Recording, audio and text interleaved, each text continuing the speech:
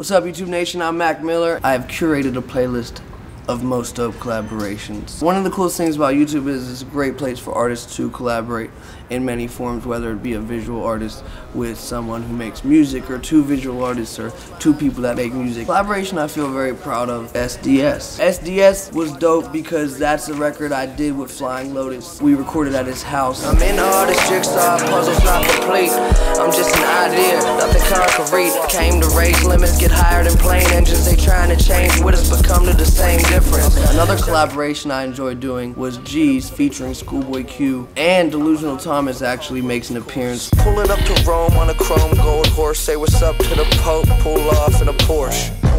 Who you kidding, your flow's washed. I ain't in the street, but I go you from the porch. Another one, Objects in the Mirror. This is a collaboration I did with The Internet, who's an incredible band. We made a video during our tour rehearsal and just ended up putting it up on YouTube. I'm having some trouble, can you give a hand? It seems perfection really is so unobtainable.